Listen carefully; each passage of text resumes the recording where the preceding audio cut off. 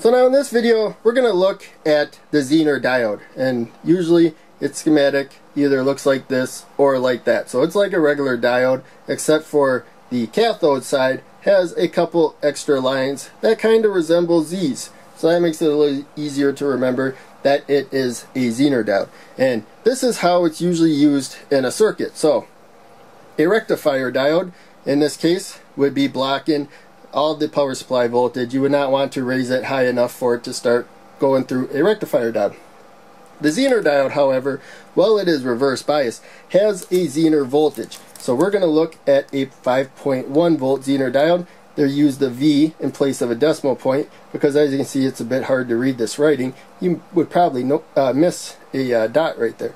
So a lot of times you'll see the unit being used in place of the decimal point. So 5V1, and I have a 5.6 volt Zener, and this one's a lot easier to read, an 8.2 volt Zener diode. They're over here. They look like regular little glass diodes, like that for the most part. They do have their part number written on them. It is written like this. So the one at the bottom there, it does say 8V2 on there, but you got to get really close to read it. It really helps to have a loop like this. And so this was a kit I got from China, the one I just showed you. There's also this kit here, Joe Knows Electronics kit. They have Zener diodes, so you can see the number written there, but then there's a part number. So it's Zener voltage. There's part numbers there, and you have to find the bag with that part number. So someday I'll probably just write on black marker what the voltage is too. But any case, it's really nice that these bags actually have the voltage written on them. So let's continue and look at how they are used in a circuit. So you can see it is reverse bias, and so you need a power supply voltage that is higher than the Zener voltage. It is for when you want a signal or to power a load directly, but usually it's a signal of a certain voltage. And just like with the trim pot, it doesn't hold its voltage very well under particular loads. It's best to have the Zener voltage go to a transistor or something where it can amplify the power of that voltage. But in any case, the main takeaway is a voltage is going to build up because it's blocking current, and then once it gets to its Zener voltage, we have one of 5.1 volts, then current's going to pass through the Zener diode as needed to hold that 5.1 volts. And so whatever is expecting 5.1 volts will pretty much be able to count on about 5.1 volts getting there. So now here I have a power supply and I have a trim pot set about halfway. And so that's 14 volts at the rail. The output is on. You can see that it plugs into the board. There's the black one. I got a jumper going to the board. The red one up here goes to the jumper there to the board, and then I made a couple of jumpers so that when you power one rail, the other one has power. So we're dealing with 14 volts. Trim pot set about halfway in that range. And so the trim pot gives you a fraction of the power source voltage. So we will look and see that we have about 14 volts in that range at the trim pot, set about halfway, a little less than halfway. You can see it's just shy of 7 volts right there. Now we're going to go to the power supply and lower that voltage. So we saw it was 7. Let's go to a 10, and now we will come back here. No current is flowing through there. That's why there's a trickle of current, but in any case, there's the voltage there, 10 volts. And again, we can look at the rail, 10 volts, and now it's not 7 volts anymore. Now it is pretty much spot on 5 volts. So in any case, we're going to take the 5.1 volt Zener diode, and again, it is reverse bias, not forward bias. If it's forward bias, it's going to conduct at about 0.7 volts, just like a regular diode, and you'll get a voltage buildup of about 0.7 volts.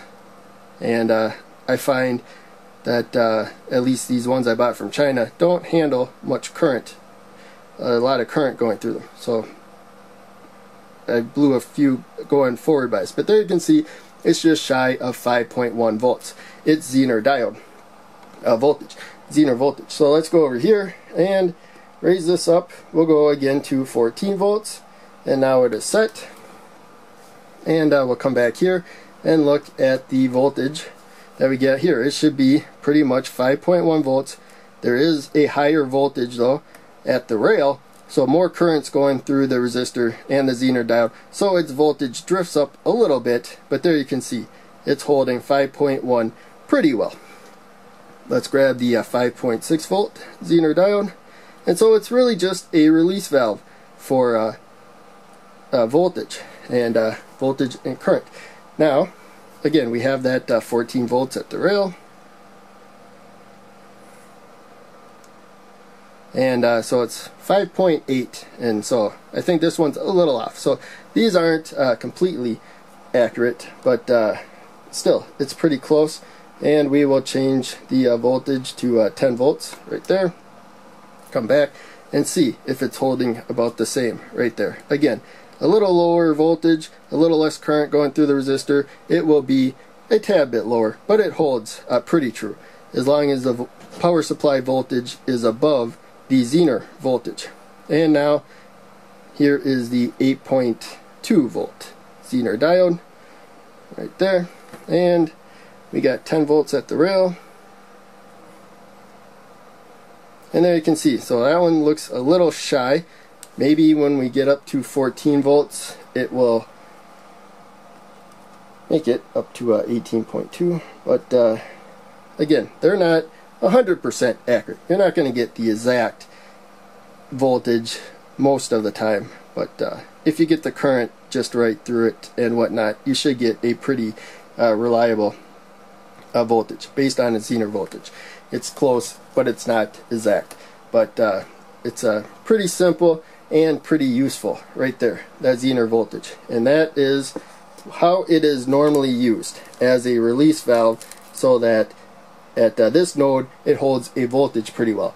And the less that the load demands, like I said, it's better to give it to a transistor so it can pass on that voltage to something else, like you do with the trim pot.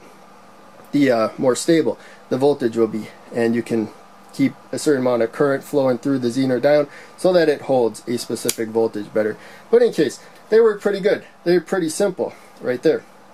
And as I showed you, I have a bunch of them in my Joe Knows Electronics kit. So I post this a lot on Twitter and stuff, this kit, but it has all these other components there and a bunch of transistors there and stuff to play with and all that. So I think it's worth the money for a easy assortment of semiconductors. So if you're going to buy them by yourself, component by component, you'll probably save money, but you get a wide assortment here, and still it's not terribly priced.